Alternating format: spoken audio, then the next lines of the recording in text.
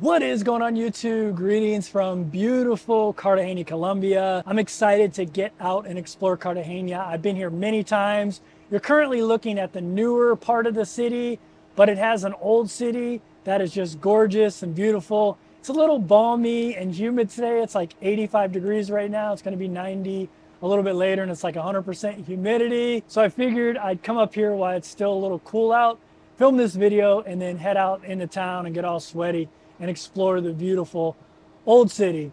So this video is about what I love about cruising from a full-time traveler's perspective. If this is your first time joining me, I've been traveling full-time since 2019. Every year I travel a different way. My first year of travel, I lived in a different country every 30 days, including the country of Colombia. Then the pandemic hit. I bought an RV van, a Winnebago Travado, and I traveled all over the United States in my Winnebago. After that, I bought a plane ticket to Thailand. I bought a motorbike, and I just motorbiked all over Thailand for a year. And this year, I've lived on nothing but cruise ships. I got about 59 days left of this year of cruise ship travel. And next year, I plan to travel all kinds of ways, integrating the different ways I've traveled into the year.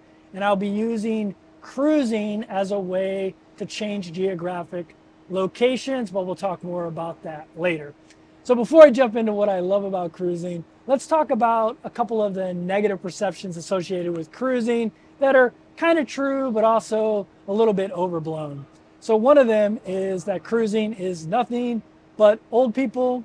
And while that's true in a sense, it really depends on what cruise line you're on.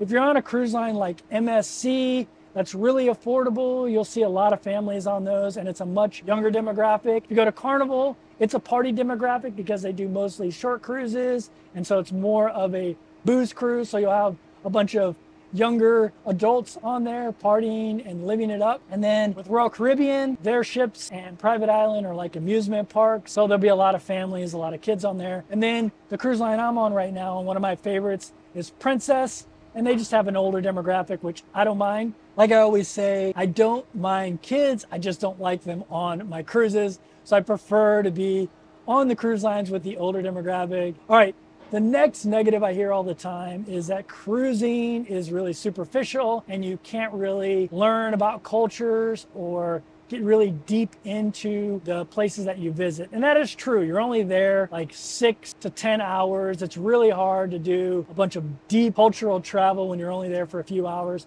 But if you take the right excursions or go explore the right areas, you can get a culturally immersive experience, but it's kind of on you. But it's not going to be like going to the countries like I used to and living there for 30 days. You're not going to get immersed like that. But what I will say is the part of cruising that's not superficial is the way you're actually traveling, which is on the ship, at sea, slowly. That's very immersive. And being on a cruise ship and sailing around the world on the ocean is like no other form of travel. And it's a very deep experience if you're really into that. I've seen sunsets and sunrises all over the world, in the mountains, on beaches, in the desert, but nothing compares to being completely surrounded by water and seeing a sunrise or a sunset at sea. And so there is some deep travel involved in cruise ship travel. You just have to know how to enjoy it. Okay, let's jump into what I love about cruising from, like I said, a full-time traveler's perspective. So the first thing I love is you pay one price and everything is included.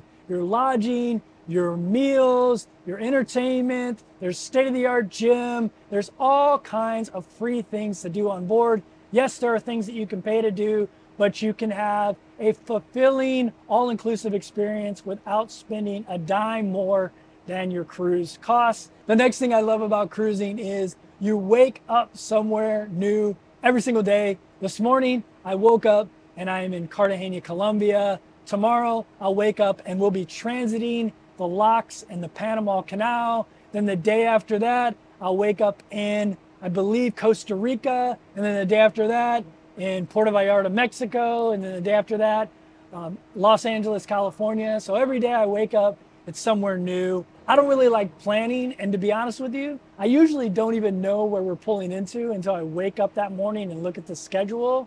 It's an awesome way to travel, in my opinion. And I love that about cruising, that every day you wake up somewhere new, whether it's a new city or out in the middle of the Caribbean Ocean, you're always going to wake up to a new environment. That brings me to the next thing I love about cruising is I hate planning. And I know it sounds weird that cruising is not a planned thing because there's a schedule of events every day. But for me, myself personally, I get to choose what I do and what I don't do every single day. I love not having a plan, but having tons of options of things to do. I may wake up one day and decide, you know what? I want to get dressed up and go eat a fancy meal in the main dining room. The next day, I may wake up and say, you know what? I just want to eat in the buffet. I may feel like going to a Broadway type show one night. I can go do that. There's live music at all times of the day on a cruise ship. Whenever I decide I want to go listen to some live music, I just look at the schedule, figure out where the live music is, and go there. If I feel like going and having a drink and dancing, I can go do that. But 5 minutes later, I can be in my cabin, taking a shower and jumping in the bed. There's so many things that I can do on a cruise ship without having to plan. And that's what I love because I hate planning stuff. Hey, just a really quick break. If you haven't subscribed to my channel yet and you're enjoying this video, 70% of you haven't according to my YouTube analytics. Make sure you hit that subscribe button. And if you're enjoying this video, hit that thumbs up button. All right, back to the video. The next thing I love about cruising is it is a worry-free life. I don't have to do anything. When I wake up in the morning, I get up and I go and do my 15 to 20,000 steps in the morning. By the time I get back, my bed is made, my room is clean. I don't have to clean. I don't have to cook. I just go to the buffet, go to the main dining room, go to one of the restaurants on board and get whatever food I want. Any time of the day, I can go down to the International Cafe on here, get fufu coffees, get all the pastries I want. I can get healthy options. I can get not so healthy options. Whatever I want, I can get on a cruise ship. I don't have to worry about anything, and I don't have to do anything. No cleaning, none of that stuff. I love it. The next thing I love about cruising is it's a great way to get healthy. I know what you're thinking, Kevin, you can't get healthy on a cruise ship. There's all that food available 24/7. You actually can get healthy. It actually makes getting healthy really easy. I don't know if you noticed, but I've actually lost 25 pounds so far on this cruise. My goal is 35 pounds in 103 days. I've only been on here like 50 days and I've already lost 25 pounds. How did I do that? A couple things. I get up every morning and I walk, so I get a bunch of steps in, and I've chosen healthy options at the buffet in the main dining room. That's a great thing about cruising, is not only do you have all the food that's bad for you, you have all the food that's good for you available at your fingertips too. Every day I go to the buffet, they have grilled salmon, grilled chicken, all the vegetables I want, as much salad as I want, all of the navy beans and all the healthy bean options, all the healthy nut options, all the healthy fruit options. There's just healthy food at my fingertips constantly, so it's really easy to eat healthy when you're on a cruise ship. So if you're doing that combination of eating healthy and getting in your steps, skipping the elevators, taking the stairs, it's a really easy and quick way to get healthy, and I love that about cruising. Probably one of my favorite things about cruising is all the interesting people you meet when you go to the solo meetup. So you go to the main dining room and ask to be seated with people who want to be seated with others. You meet people from all walks of life. That's the thing about cruising. It attracts all kinds of demographics from different socioeconomic backgrounds, to different career backgrounds, different ethnic backgrounds. Like, cruising does not discriminate, and the people who love cruising, they don't discriminate against cruising. So you meet all these really, really interesting and fascinating people with amazing stories, and I just love meeting people on the cruise. You never know what you're going to get. We talked about how cruising attracts an older demographic sometimes, and those people have amazing life stories. So that part of cruising to me is just one of the best parts of it. Another thing I love about cruising is it's a great way to avoid long flights. There are all of these repositioning cruises, sometimes called transatlantic or trans-Pacific cruises, where basically cruise lines are going where the customers are and avoiding the weather. So every year around September and October timeframe, August, September, October, ships on the west coast of the United States head over to Australia and Asia, and you can jump on one of those ships and you'll avoid that long 15 to 20 hour flight. The other side of the world, you can leave from the East Coast and head over to Europe around April, May, June timeframe, about when hurricane season starts. So you can take a transatlantic cruise over there. And both sides of the world, Asia, Australia, and Europe, they have cruises that come back the other way 6 months later. So if you're traveling full time, from a full-time traveler's perspective, I can go over to Asia, and then 6 months later, after touring around Asia, I can take a cruise back to the United States.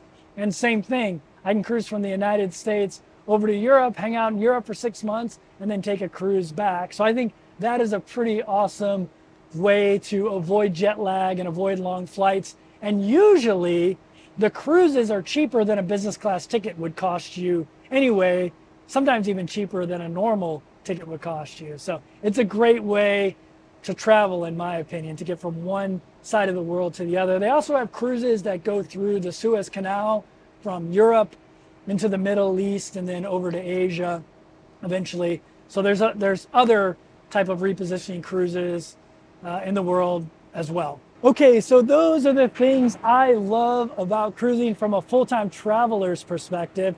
If you have any that I didn't mention, and it doesn't have to be from a full-time traveler's perspective, but anything you love about cruising that I didn't mention, make sure you type it below in the comment section and share it with everybody else watching this video. And if you enjoyed this video and you're not yet subscribed, 70% of you are not subscribed, make sure you hit that subscribe button so you can catch all my videos. And if you enjoyed this video, hit that thumbs up button. Thanks for watching. See you next video.